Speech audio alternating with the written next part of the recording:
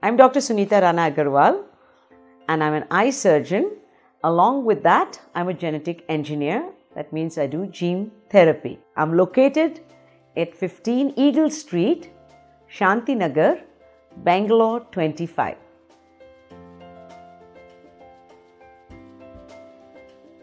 So, the prevention of stye we can understand if we first understand how did it come.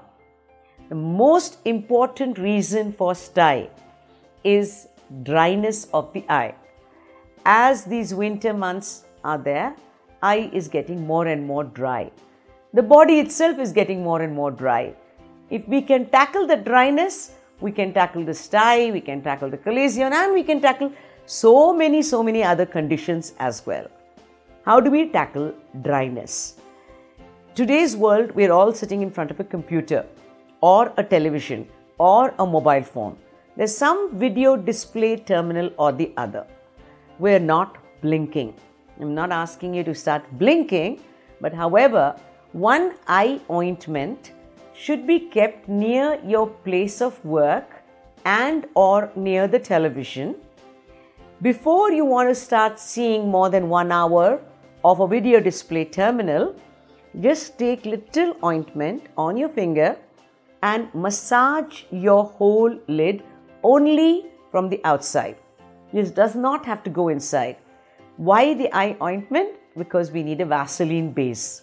It could have been very easy, okay, take white petroleum jelly, but then that's not sterile. And we need to have something very sterile when we are doing this kind of a prevention. Second, we need to use artificial tears.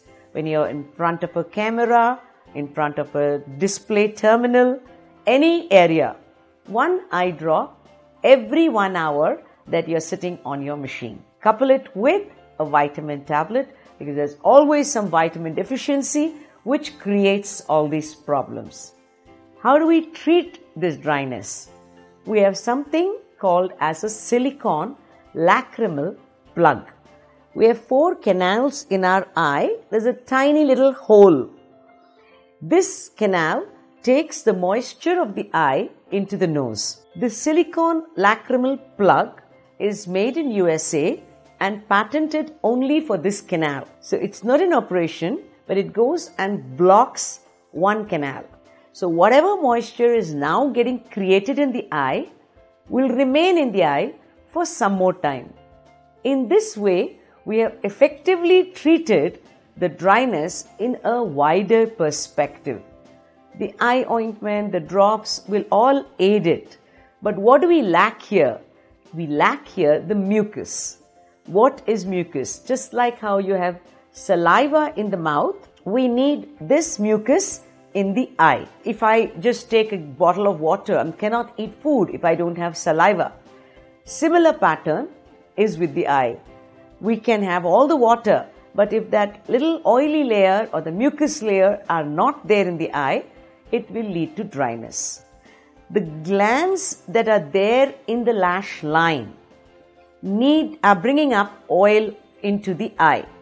If there is no moisture, if there is no water, this oil is not getting mixed and bringing it into the eye. If it's not getting mixed, now one bacteria just has to come, clog that up, and you have the formation of a stye.